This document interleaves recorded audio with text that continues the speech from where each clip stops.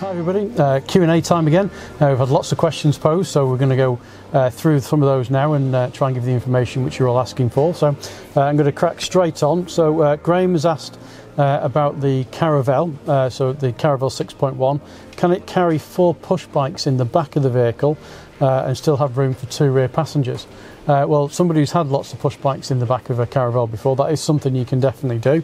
Generally speaking, the Caravelle, as you probably see, we've done a video on it quite a long time ago. It's a 7-seater, so in its standard format, you've got a 3-seat bench on the back and 2 seats.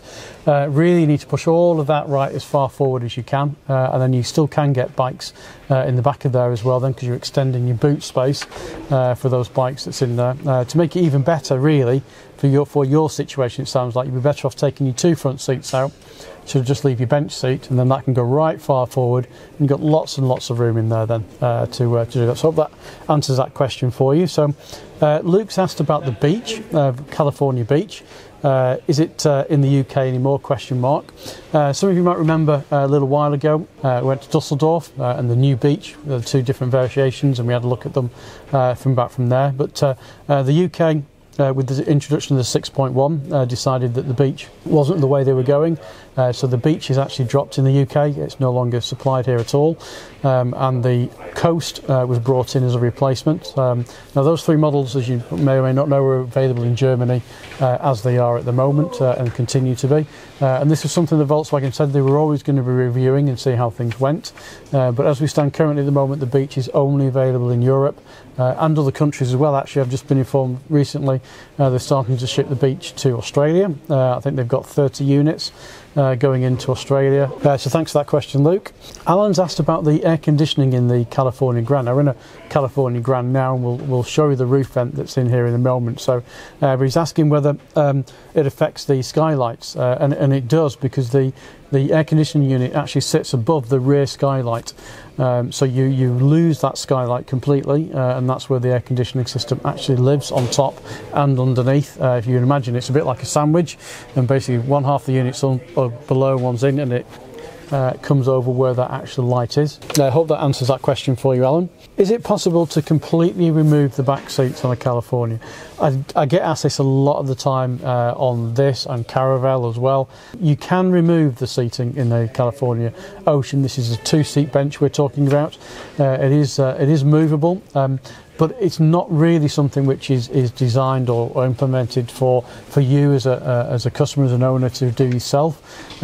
It's the weight of that 2-seat bench. I'll give you an idea. For us to take them out, we're usually 4 of us from the workshop that's in the workshop. I usually give them a hand with it, who actually pull the seat out and take it out.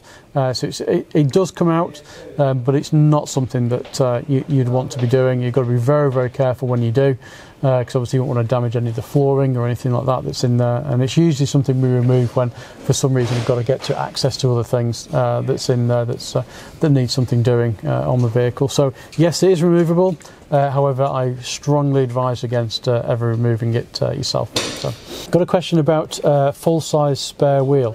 So the 6.1 always comes with a spare wheel. That is standard, unless you upgrade to an 18-inch wheel. So if you get the bigger wheel, you'll then lose the spare wheel, because the spare wheel capacity underneath the vehicle is limited to a 17-inch steel wheel. So that's the biggest size it would go through. So you won't fit an 18-inch under there. So then you get a tyre inflation kit instead. Now we have some customers who've gone for 18-inch wheels. We've then asked us to supply 17-inch, and you can buy the cradle and the wheel, and we can put everything as it would be, so that you've still got a spare wheel if you want it, which is quite a popular option. It's a couple of £100 by the time you bought the wheel and the cradle and things that's there. But as you can imagine, if you're in the middle of nowhere, having a spare wheel can be quite a big thing to have in it. Obviously, generally speaking, that wheel can go on the vehicle, but it's a bit like a space saver. That's the way you've got to treat it.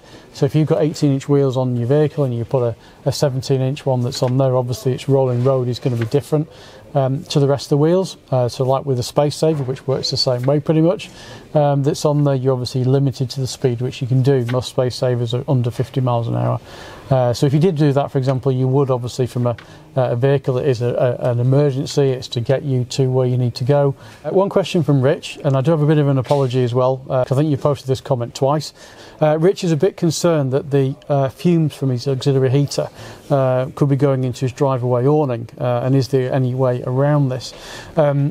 You are right, there is a possibility of them going into your drive-away awning, because the exhaust vent from underneath the vehicle, as it comes out, is near to your exhaust system. So obviously if you've got exhaust fumes coming out underneath the vehicle, depending on where the wind is blowing that's under the vehicle, those could come into the awning as it goes underneath the side of it. Now normally obviously you're on the side where the awning is connected, there are things at the bottom of the vehicle where the awning set is, and that will prevent a lot of things going in, but you know, your awning on the side isn't a sealed unit. So any of you guys out there know something which you can do for that, or that you've used in the past, I'd love to hear it. Pop it in the comments box below, so obviously we could pass that then on to Rich and let him have a look from on there as well. We are shortly going to be doing a video actually of the underneath of the vehicle, so I'm going to get one in the air in our workshop from here, and we're going to film underneath it and show you where all the things are. So when we can do that as well, we can show you where that exhaust port is for the heating system, for the auxiliary heating system as well, and show you where that comes out. I don't really think I'm helping you out there, Rich, with that question, but I suppose other alternatives to being, if you've got your awning up, chances are you're probably on a campsite rather than just parked up on the side of it. So if that's the case, for example, you may have electrical hookup. If you've got electrical hookup, I think I've said this before, you can just get, I've got a couple of customers who've got these small portable fans rather than using the diesel heater, and they just put a small portable fan, plug it into the electrics and turn that on just to give a bit of heat, and you can do that in awnings as well. So I suppose that's another alternative as well, but be glad to hear if anybody's got any suggestions from on that. Will be great as well. John's asked about the upgraded starter battery, which is an option on the vehicle. I think it says upgraded starter battery and alternator. The alternator is upgraded anyway, that's part of the standard feature on the vehicle, but basically all that you're paying for that, the upgraded starter motor, is a larger amperage battery that's on the starter. So in theory what that's going to do is it's going to mean you've got longer when you're actually not driving the vehicle, so that vehicle's got a bigger charge and it's for starting. So I suppose the idea is if you haven't started your vehicle for a couple of days, that's in there, you've got longer without having to start that battery, because it's a bigger capacity battery. That's my understanding of it, so I hope that answers that question for you. So David asked about the painted door handles. I'm assuming you're referring to the California Grand. On the California Grand, all the door handles come in black. There's no option at the moment for them to be colour coded. I believe that's a crossover from Crafter, which is what the vehicle's built on, because with that particular vehicle they're not colour coded either. And then Christopher's asked, does this 6.1 canvas window have a fly screen? No, it doesn't. Within the main canvas window, the big window, when you open the whole thing up, there's no screen or anything which fits in there. Obviously you have got the smaller one which you can open, and that has got the built-in fly screen into that particular one, but they don't currently do one for the big opening. Tony had asked about how sales were going on the California Ocean and Coast, and I'm assuming you're meaning as in the split between the two. We're going to be doing a recap on the California Coast and Ocean to compare the models, so we can talk a bit more at length about that. Well, I hope you've enjoyed today's video. We have had a few more comments about things which I'm currently investigating, so I'm waiting for answers back from Volkswagen over, and those obviously we'll either put into the next Q&A, or alternatively if we get the answers back I'll just message you direct off there as well. So keep those questions coming. I like doing the Q&A sessions. It's a lot better for us. We do prefer to tell you in this format rather than replying to all of your comments. As you can imagine, it takes quite a lot of time to type out those out, and between us as well, we often feel that sometimes with typing, actually what we're trying to explain gets a bit missed in the communication side of things on how to explain things. So keep them coming. We'll keep doing these Q&A sessions as well. If you have enjoyed today's video, it's been a lot of me just talking again, but I hope you've enjoyed it. If you have, give us a thumbs up, give us a like. If you don't subscribe, please subscribe, and we'll see you next time.